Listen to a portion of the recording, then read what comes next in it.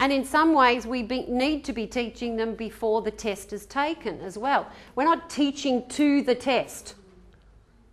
We're not teaching content to the test. The content's been the content they've collected throughout all the years before they come to 3, 5, 7 and 9.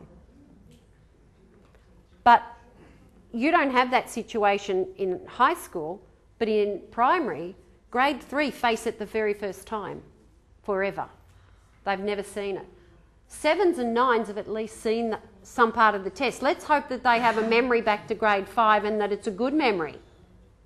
Because if it's not a good memory of taking that test, what have you set them up for already? Confusion and anxiety. We don't want to do that. So if we present them with a test, just to have a look at it, play with it, manipulate the pages. What are the features of it? What do you see? How do you use it? How do you do the multiple choice?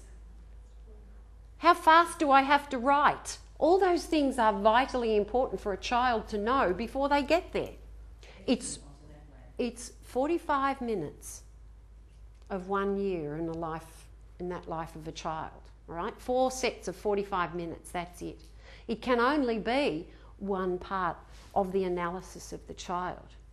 We've chosen to look at NAPLAN because we believe this item analysis piece does give you a lot of information, and it starts to drill down to the schools. But you have your on-demand, you have your linear tests, you have your adaptive tests, you have your VELs.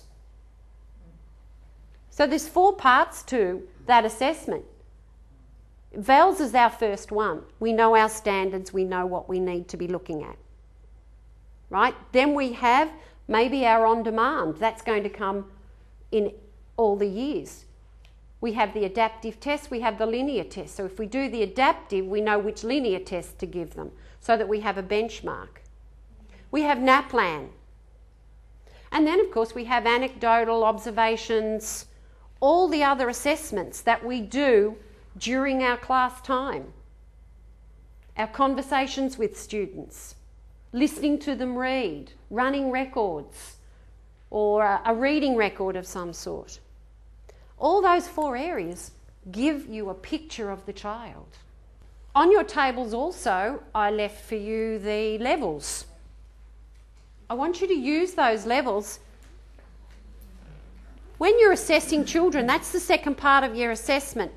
No, the levels 1, the paper versions, 3 to 6. Yeah.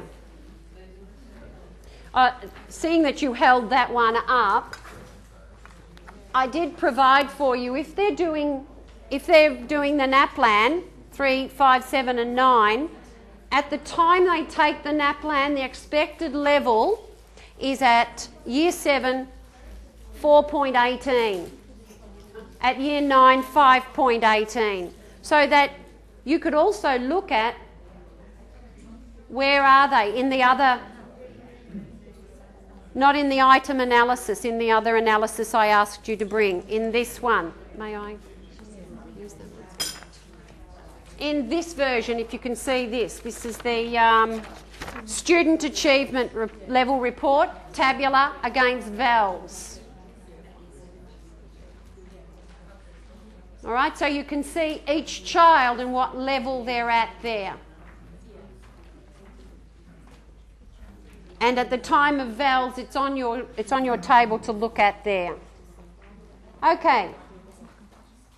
You can pop your tests and things away now. I think I hope I've set the pathway for you to start analysing that data, to start drilling down into your classroom level data so that you will be finding out which child is having a problem with, can you group those children accordingly and address those issues. All right, I liked the idea of one of the tables over here where you looked also at the strengths out of NAPLAN as well. So if you want to do that particular analysis, that's really great. All right, just take a few minutes now just to pack those up and we'll move on with now trying to sort out some literacy pieces that will fit in with what we've found here.